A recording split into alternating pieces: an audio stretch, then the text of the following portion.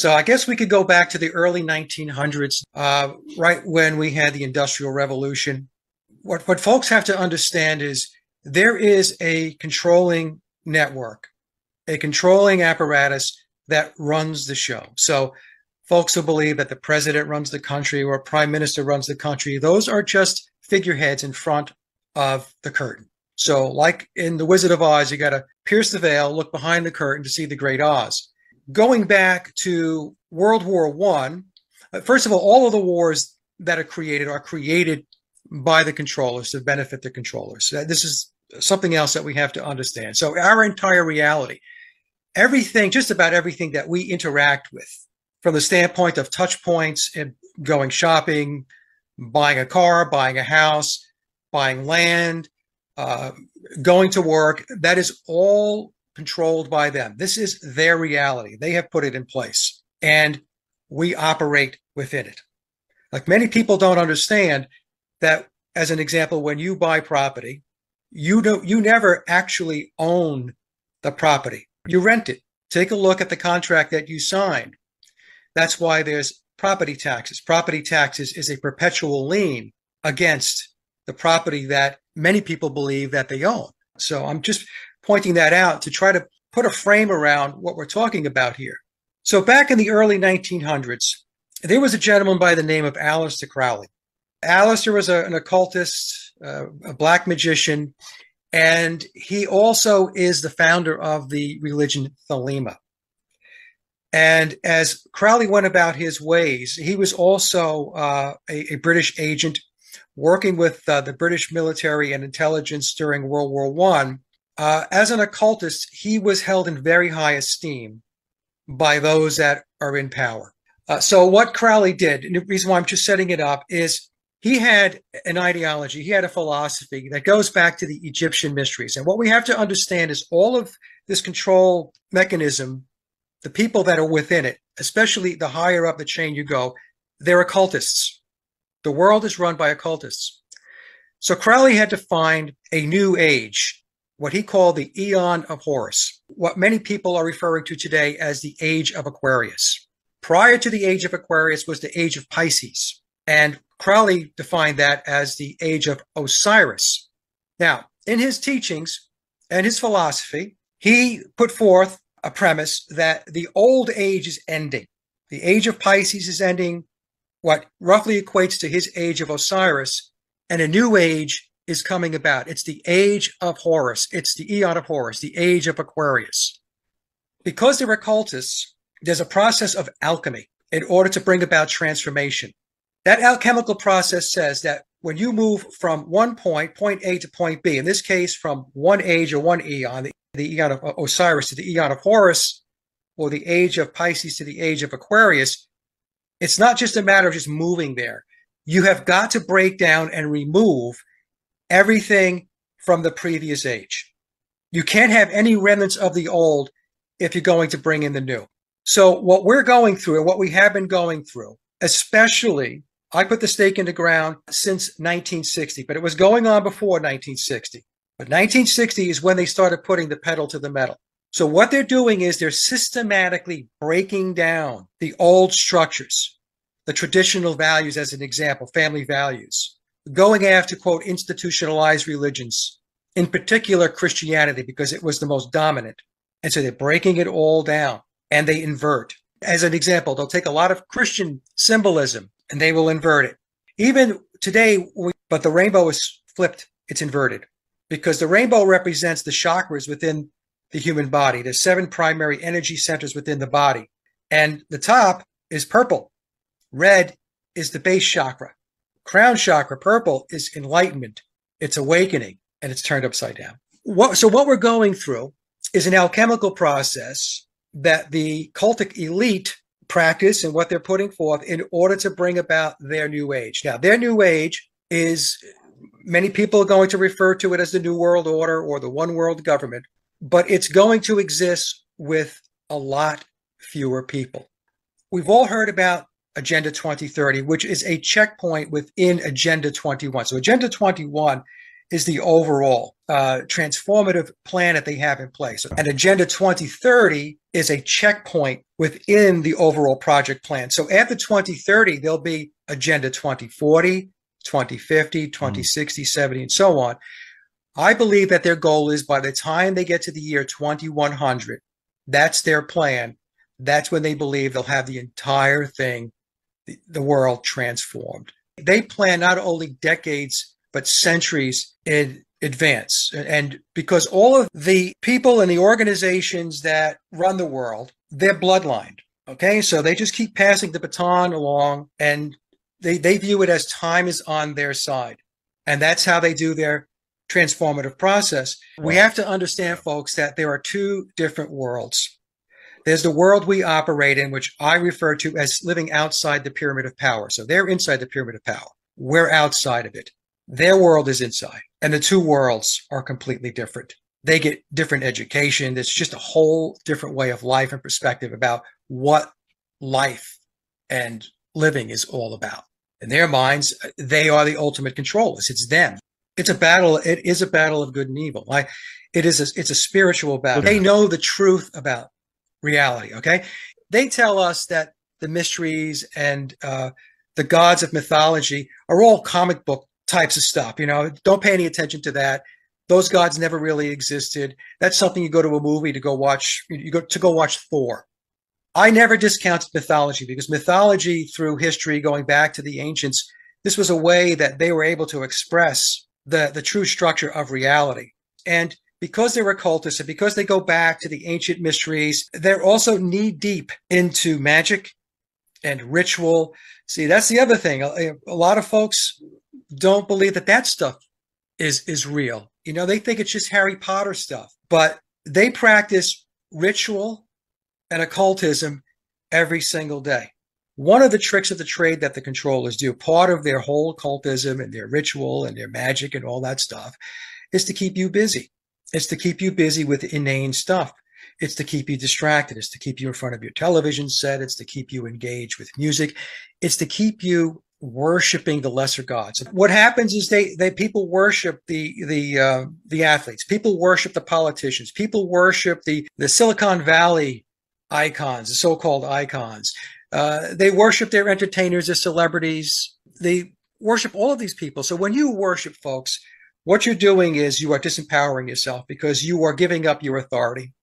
It's a narcissistic society. That's what the controllers have created. So social media was created by the controllers. Everything that you interact with was put in place by them. And it's all put in place to do a couple of things. One is to distract you. Two, it is to dumb you down. Three, if you're on Facebook, Instagram, and all these other social media, these platforms, they are data collection entities. And in fact, Facebook was funded by the CIA. So whenever you're interacting on social media, what happens is all of this information is being funneled into the AI. And this allows them to be able to really get a much better understanding. They're really starting to get pinpointed now with regard to human behavior, how humans will react, how they will behave given a certain set of circumstances or situations. This is the thing. We can win this, but people have to wake up. People have to stop participating in all of this garbage that they're giving us. Get off of Facebook. Get off of all of these platforms. We have to disconnect from this stuff. So part of the plan and part of the strategy of the control is convenience. It's to make things very convenient, because convenience then creates the feeling that you don't really have to do much. You become docile, and at times many people even become apathetic. The plan they have in place is full spectrum dominance. That's what it's referred to. But we can break the code. And the thing is, we have to push back. We have to not participate in their schemes. We have to become aware when a psychological operation has been put into play. We have to learn to say, no, I'm not doing that. We have to resist. So all of this scheming, all of this strategy, all of this social engineering, all of this social transformation emanates out of Tavistock. So Tavistock is in the business of mind control, brainwashing, and social engineering. It got its start back in the 1920s It was connected into, and still is today, British military, British intelligence.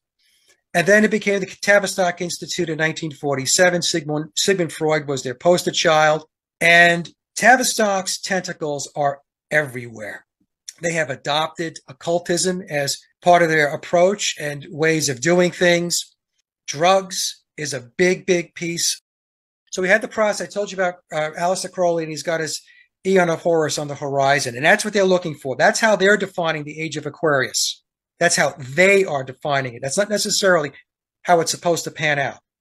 Everything they do, David, is not organic. Everything they do is not natural. Everything they do is engineered. So starting in the 1950s, they were all put in place, whether the artists knew it or not, as part of a social engineering initiative to alter the very fabric of our society and our culture. And I'm talking about worldwide. So when Elvis came onto the stage and, he's shaking on the stage with his hips and all that stuff. I mean, this was something that was not seen before. We get past Elvis, we get past the 1950s, and Tavistock creates the Beatles. The artists are participating in their scheme, whether they know it or not, knowingly or unknowingly. So the Beatles were huge because really the Beatles were the first major music, pop rock initiative that Tavistock put out there that was defined to change the world, transform the world worldwide. But, it was the clothing, it was the hair, it was during the interviews, it was the attitude. If you go back and play the old interviews, there was pushback against the establishment. That started to come across in the interviews of not only the Beatles, but the Rolling Stones were also a creation of Tavistock, as well as the entire British invasion, the bands going back into the 1960s, going into the 70s, as well as all of the other genres that followed. We have punk rock, we have glam, metal, hard rock, techno, rap. It's all part of Tavistock's agenda. So the turning point for the Beatles, as far as their impact to social engineering, was the psychedelic era. So in 1967, which was referred to as the Summer of Love, that's when LSD was introduced into the mainstream of society, full blown.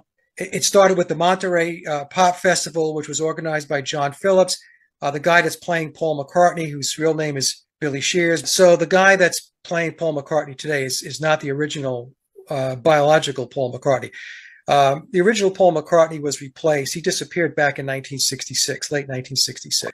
The Beatles were a very occulted entity. And I'm not talking about the individuals themselves, but I'm talking about the controlling apparatus all around the Beatles. It's knee-deep in Crowleyism. It's knee-deep in occultism. So biological Paul McCartney, in all likelihood, was part of a ritual sacrifice. But the Beatles' main impact was the introduction of the psychedelic era, the introduction of drugs into the culture. And they had a major, major impact, especially with the release of their album, Sgt. Pepper's Lonely Hearts Club Band. Starting when Billy joined the band in late 1966. Paul allegedly died September 11th, 1966. So September 11th is a very occulted date in the occult. But the Beatles were really the foundation. They were foundational to all of the music and the genres that came forth after them. Because as I mentioned, the Beatles were steeped in the philosophy of Aleister Crowley, his religion Thelema, and occultism, which includes ritual, ceremony, numerology, gematria, alchemy, music, and entertainment. We talk about entertainment, of course, we're talking about Hollywood. Music is used, folks, to steer you. It's to give you a certain mindset. It's to get you to adopt certain morals, ethics, beliefs. It's to get you to move in a certain direction. Music, sound is extremely important to human beings. Certain sounds put through music can subconsciously move you and steer you in a certain direction. Lyrics, backmasking, it's just a whole toolbox of stuff that they deploy in order to social engineer and transform societies and cultures. So we have to not shut any doors on this, folks, because what's going on today, if you can't see it, there's a lot of stuff that's going on that's going to change. It's changing the very fabric of our reality and how your life and your kids' life and your grandchildren's lives are going to be. But you've got the Doors, you've got Crosby, Stills, Nash and Young, Frank Zappa, Jimi Hendrix. You've got the Beach Boys, you got the Monkees. There are those that they're there. They're placed in certain positions because they're bloodline. As an example, this guy, Billy Shears, who's plays the part of Paul McCartney, he's in the system. He's bloodlined. He's supposed to be there. He was identified early on in his life to be in a position, a very powerful, influential position down the line. And he was shaped and molded to be there along the way. There are other artists that are not bloodlined, but they might be they might be in a secret society. So if you're in a secret society, as an example, you're a Freemason, right? And you have your oaths, which they call their obligations, then they're going to be developed as well because their oaths supersede and override anything else. So there's a very, very high level of confidence that they're going to stick to the game plan. Then you have this other tier. The other tier would be people that are not in secret societies and not bloodline. They're just folks that have some skill. They have some talent. So what happens is Tavistock keeps a pool of resource. They've got their tentacles everywhere. And they bring people in. Hey, we can do this with that person. If we shape them and mold them the way we need them to be shaped and molded, appearance-wise, the type of music or their acting, whatever it may be, we can move the agenda forward. They're going to help us move the agenda forward. And these folks, in all likelihood, are not even aware that they're doing this. Let's face it. Who doesn't want to be a rock star? Who doesn't want to be a famous band? I did when I was a kid. That's how I got into all this. And this goes on everywhere. So, fame and fortune in this world is not achieved by luck. There is a machine behind it all. And this is what I try to explain to people about the Beatles too. You don't achieve that type or that level of prominence, fame, and fortune if you don't have a major league machine behind you pushing you along. Right? David Bowie was introduced because David Bowie was the beginning of testing the waters for androgyny. No, that's not natural at all. I mean, why is it natural that a man would go dress up and look like a woman with big hair and makeup and go out and play guitar? All of these genres are created. It's a strategy that emanates out of Tavistock. Tavistock rolls in under the Committee of 300. Okay, so the Committee of 300 are 300 people. They call themselves the Olympians. Read this book by John Coleman, The Committee of 300. He lays it all out. Coleman was an insider, used to be with British intelligence. If you want to learn about Tavistock, David Estelin's book is a good book. I don't agree with everything that David has in the book, but 95% of what he has in here is rock solid. Hollywood started getting into high gear with the Aeon of Horus as well. So when I talk about the Aeon of Horus again, folks, again, what I'm talking about is the transformation we're currently going through. We're seeing the destruction of the old, and that's why we're seeing all of this decadence. And they're taking us into a different, this is their plan, to take us into a different age. An age where it's all about, it's pagan based. I don't associate with any particular religion. I'm just telling you that's where it's going. It's pagan based. You can call it Luciferianism. You can call it Thelema, which is Crowley's religion. You could talk about it as the cult of Dionysus, the cult of Pan. Pick one. That's what it's all about. So if you think what I'm saying now is not good, it's just only going to get a lot worse if you don't wake up. You were not born into this life to live a life like that. That's being imposed upon you. It's a battle of will. It's their will versus your will. People say to me, "Oh, Mike, your music has a Beatlesque sound to it." I said, "Well, I used to say I was influenced by the Beatles, but now I say I'm influenced by Tavistock."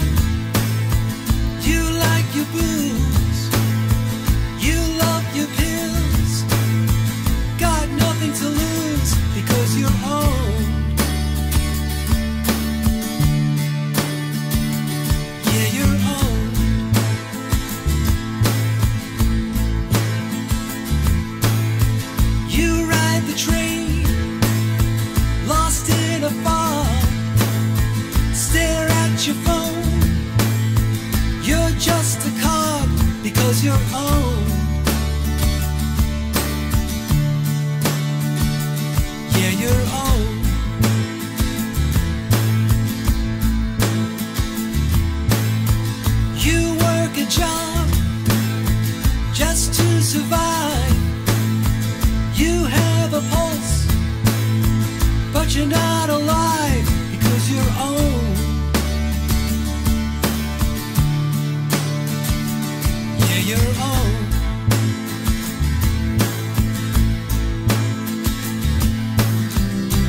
Welcome to the machine.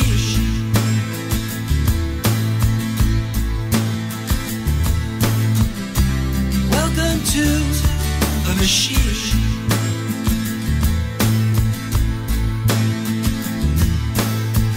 You have the kids, a wife who's cold. You fall in line, do what you're told because you're owned.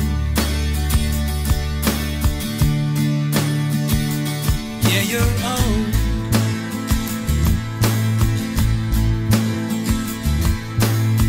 You watch your TV, turn off your mind. Your eyes are open, but still so blind because you're owned. Yeah, you're owned.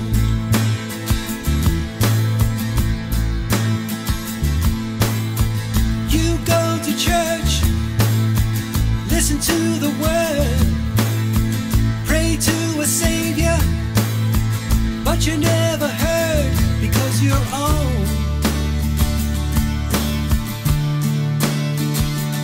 Yeah, you're owned.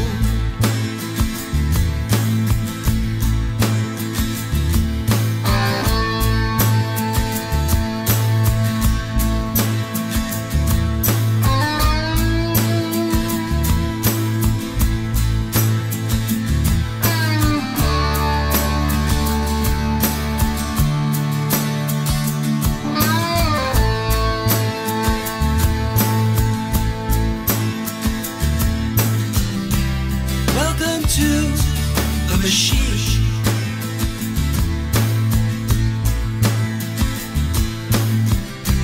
Welcome to the machine.